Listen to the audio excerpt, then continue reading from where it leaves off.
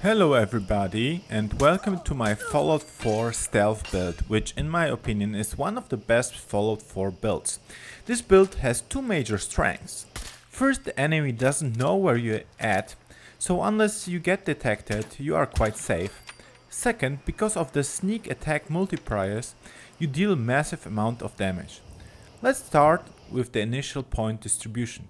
You may want to max out agility because agility affects your ability to sneak, which is very important for this build. Second of all, I recommend to invest 6 points into intelligence.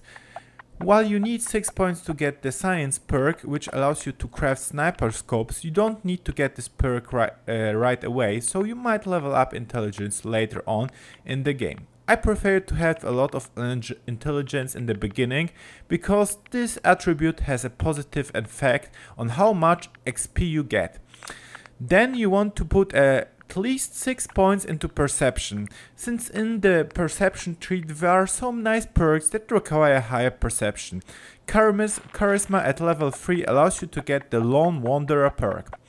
Now let's talk about all the perks you want to get for this build. Sneak is a key perk. You want to be in sneak mode as much as you can with this build, and more importantly, you want to be undetected while in sneak mode. At level 1 of this perk you are 20% harder to detect while sneaking, at level 2 30% harder to detect and no longer trigger flow based traps, at level 3 40% harder to detect and you no longer trigger enemy mines, at level 4 50% harder to detect and sprinting no longer adversely affects stealth.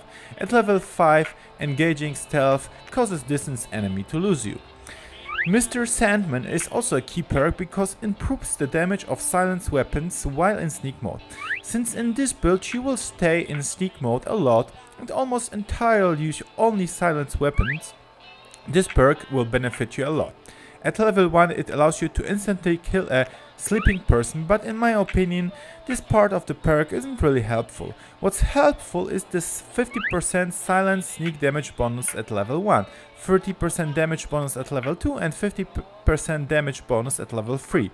Please note that if you won't be getting this perk right away because you need at least the level 2 gun nut perk that has a level requirement of 13 to modify a gun with a silencer. Another crucial perk is the ninja perk. It increases your range sneak attack damage by 2.5 and your melee sneak damage by 4 times at level 1. Level 2 of this perk will increase range attacks damage 3 times and melee damage 5 times. While at level 3 you will get an increase of 3.5 for range sneak attacks and 10 times for melee sneak attacks. This perk basically allows you to do a crazy amount of damage while in sneak mode. Also, some perception tree perks are quite helpful for this build. Since you will be using mostly silent non-automatic rifles for this build, getting the rifleman perk is important. This perk will increase the damage of non-automatic rifles by 20% at level 1, by 40% at level 2, until 100% damage bonus at level 5. It will ignore from 15% of the enemy's armor at level 2 up to 30% of the enemy's armor at level 5. Another perk to get is Night Person, which gives you +2 to intelligence and perception between 6 PM and 6 AM at level 1 and +3 to these attributes at level 2. At level 2 it will also give you night vision while sneaking, so you can see much better in the dark and do not need night scopes for your guns. I prefer to get the locksmith perk up to level 3 because I like picking locks and getting cash, valuable items and guns, but it's not necessary by any means for this build. The sniper perk on the other hand is quite important for this build. Since you'll be using a lot of scoped weapons, getting a more steady aim is helpful. The knockdown effect at level 2 isn't that great in my opinion, and the 25% accuracy bonus to headshots in VATS is really strong at level 3. I'm not a big fan of using VATS just from a gameplay perspective, so it's up to you if you want to get it. If you do not mind using VATS, getting concentrating fire is really strong since it will improve your VATS accuracy and damage, and so you can even snipe your enemies with VATS from long distance. From the intelligence tree, getting the gun nut perk is really important. It's overall one of the strongest perks for any build, since it allows you to improve your any ranged weapons greatly, giving it way more damage, improving accuracy, range, recoil and mag capacity. But what's more important for this stealth build, it allows you to modify your guns with a silencer. Some basic guns like the pipe rifle would only require a level 2 gun nut perk to build a silencer. Other more advanced rifles will require a level 4 gun nut perk for a silencer. Science perk at level 1 will allow you to modify your rifles with a more advanced scopes like the sniper scopes that have a targeting system. From the charisma tree, I recommend getting the Lone Wanderer perk. It gives you bonuses if you are traveling without a companion. With the stealth build you cannot really travel with a companion, since he will often give you away, so getting this perk will benefit you a lot. At level 1 you will take 50% less damage and can carry 50 more weight. At level 2 you will take 30% less damage and can carry 100 more weight, and at level 3 you do 25% more damage while without a companion. While not necessary for this build, I like to get the level 1 local leader perk because it makes building and improving settlements so much easier. But if you're not into building settlements, you don't need it, and you can also save some points and put only 3 points into charisma. With this stealth build, your defense largely relies on not getting detected by your enemies. But if you feel like you are too vulnerable, I recommend to put some points into toughness perk from the endurance tree, which will increase your damage resistance by 10 points with each level of these perks, or put some points into armor from the strength tree, which allows you to modify your armor so it has more resistance.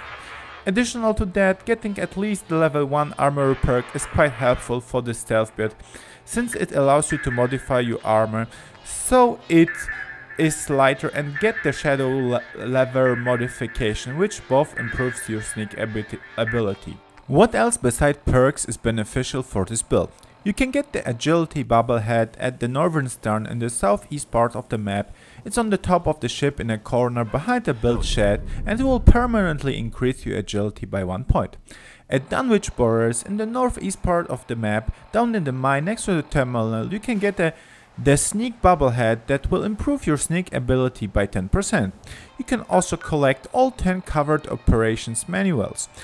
I will put a link to the list of magazines locations in the description. You can find one at the Federal Ration Stockpile, one at USS Constitution, or one at the Abandoned Shack.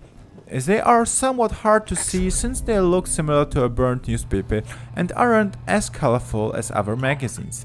After collecting the magazines, you can see in the Pip-Boy under perks how many of the convert magazines you collected. Another good magazine to find for this build are the astonishingly awesome Tales, issue 2 and 7. Issue 7 is located at the workbench in Outpost Simonia and gives you a 5% damage bonus at night, and issue 2 is located on a toilet in a cell in Coast Guard Pier, southwest of Diamond City. Now let's get to the basic of sneaking. When you crouch, you are in sneak mode, and as this loading screen explains, staying hidden in sneak mode is affected by a variety of factors like light levels, noise generated, clothing weight, and enemy sight. While in sneak mode, your stealth status will be displayed in brackets. A green hidden status means that the enemy doesn't know you are here. A red caution status means that the enemy is looking for you, might even know where you approximately are, and even shoot at you direction, but hasn't detected you yet. Danger is in the brackets means the enemy sees you. The biggest factor to not getting detected is staying in the dark. This is why sneaking during daytime is almost impossible, even at high levels with all perks. As you can see in this clip, while sneaking on the street during daytime will move your stealth status to danger very fast, so the enemies will attack you right away and you won't get any sneak damage bonuses. That's why it's important with this build to fight during nighttime as much as you can. First of all, when you're on a mission, try to fast travel so that you arrive at the location during nighttime. Fast traveling to a close-by location will take you 1 in-game hour, and across the map it can be almost 10 hours. You can also go into the nearest building, find a chair or couch and sit down until nighttime, which starts at 6 p.m. and lasts until 6 a.m. At nighttime you can be on the middle of the street and the enemy might look into your direction but won't be able to detect you, allowing you an easy sneak kill. But during nighttime you can still get easily detected if you move into a lighted area like a burning trash can.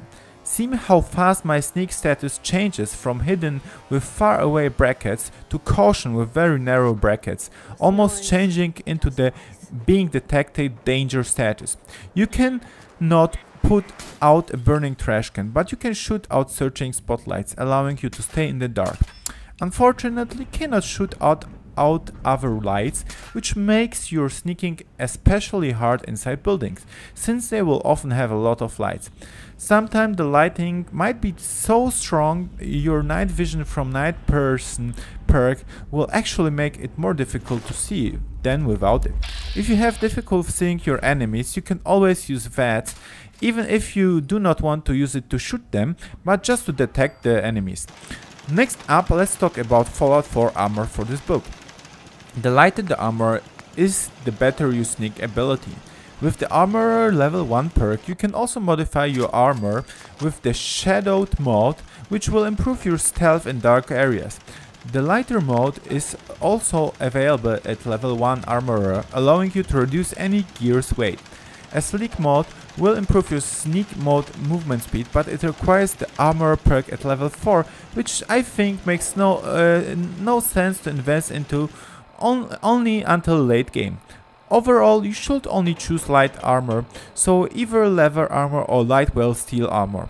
A great option are quest related outfits like Kellogg's outfit, which has a lot of protection but only weighs 2. Another great gear is Minuteman General uniform, which weighs 5 but has 45 damage and 80 energy resistance, plus and plus 1 to charisma.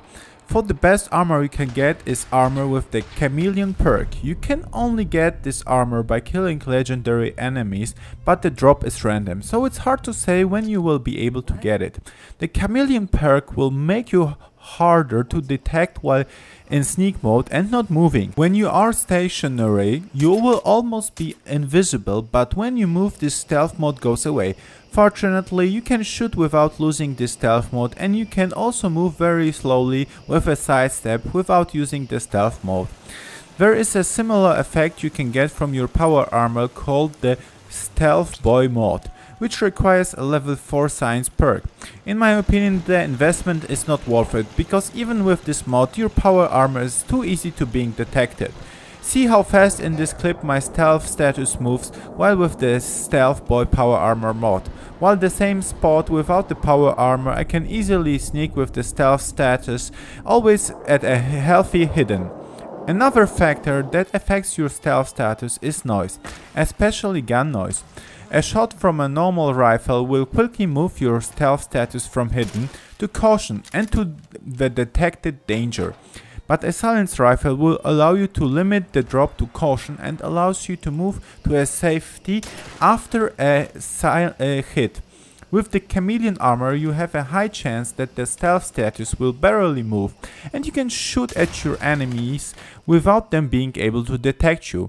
With a Stealth Boy you will get the best stealth mode. A Stealth Boy is a consumable that will be activated for 30 seconds. You can find around 30 Stealth Boys in the Commonwealth and you can also buy them, for example from Tinker Tom at Raylo's headquarters.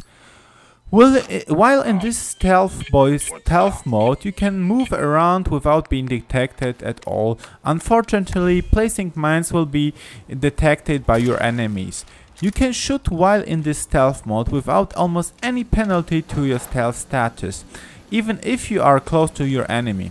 While it's impossible to be detected while shooting with the Stealth Boy, this is a very powerful tool, so use it the ones you have wisely.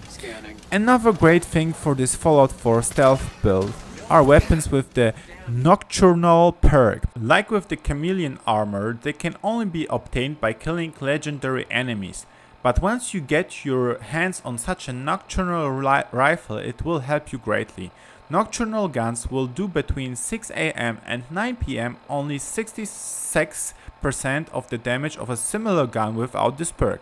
But from 9 PM till 12 PM they will do 150% of the normal damage, and from 12 PM till 6 AM they will do 200% of the normal damage. Note that the damage shown in the pip-up is sometimes buggy, but the actual damage seems to be working properly.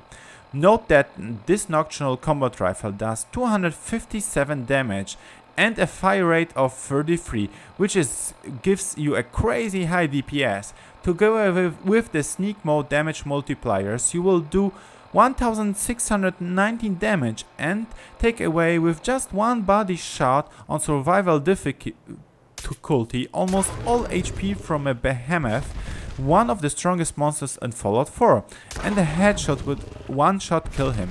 This is a monster that will survive 2 direct hits from a fat man's mini nuke, one on survival difficulty, just to give you in perspective how much damage you will deal with each shot. Now a few words about the sneak attack multiplier. You will always get it when you have a hidden stealth status, and you will never get it when your status is danger. While in the caution status you will sometimes get it, sometimes not. In the upper left corner of the screen you will get a message, sneak attack for X damage. But if you do not get this message, it doesn't mean that you are not getting the sneak damage bonus. Often with many shots fired you will only get it once every second or even a few shots. But the shots without the message will still do the same high damage. When you're in caution status and not getting the sneak multiplier, like in this clip where I am firing at a gunner with my silenced pistol, switching to another gun will for some reason allow you to get the sneak damage bonus again. Switching the gun won't always work, but it worked for me enough times that I'll try it whenever I lose the sneak damage multiplier. There is one more perk that will improve your sneak damage multiplier, and it's the Cloak and Dagger companion perk that you can get if you reach max affinity with Deacon. To meet Deacon you have to go to Boston Commons and start the Road to Freedom quest by following the red brick line to the old church, where in the catacombs you will have to spell railroad on this ring. Once you join the railroad you can start the quest Tradecraft, for which completion you will get a silenced unique pistol, the Deliverer, from Deacon, and you can ask him to join you. The Cloak and Dagger perk you get for reaching max affinity with him will improve your sneak damage bonus by 20% and your stealth boy effect duration by 40%.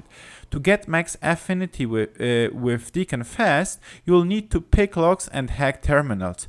You can exploit a safe that can be locked via terminal. Such a combo can be found at a university point. Just lock the safe via the terminal. Picklock the safe, which will raise the affinity by 7.5 points, and then sit down for 2 hours and repeat the process all over again. There is a bug where you will get the different sneak bonus multiplier depending on which order you get the Ninja, Mr. Sandman and Cloak and Dagger perk. Depending on the order you will get your multiplier from 5.4 to 6.3. I recommend to either get the level 3 Ninja perk first or Cloak and Dagger perk first, followed by Mr. Sandman level 3 perk. Now a few general tips how to approach combat with this Fallout 4 stealth build. When you need to explore a new location, first scan for enemies. Again, you can use VATS even if you do not want to shoot your enemies with it. After taking a quick look at your location, find some high ground, but before you go to the high ground, go to the entry of the location that is closest to the high ground. There you can place some mines while in sneak mode, which shouldn't get you the detected. If you start shooting later on, the enemies will run towards you. You will have some mines between you and the location. After you found some high ground, crouch into sneak mode and scan your targets again. You might find an enemy that is far away from the other enemies, and killing him might not alarm the rest. Whenever you feel comfortable, go for headshots. If the enemies start moving, going for body shots is the safer and better option to choose. Leave the scope mode every now and then, and if you see enemies approaching, go for the one closest to you first. After you kill all the visible enemies, you can change your gun to a rifle more suitable for close quarters and enter the compound. If you come across an enemy that is very hard to kill and cannot be targeted from far away, like an assault drone, do not try to shoot at him non-stop. While your first two shots might get the sneak damage multiplier, the following shots won't get the bonus anymore, and you might die before you can finish off the enemy. A much safer way is to get as much distance, shoot at the enemy and then move away from your spot. The enemy will probably go towards your location after he got hit, but you will be already in another spot and the next shot will get the sneak bonus again.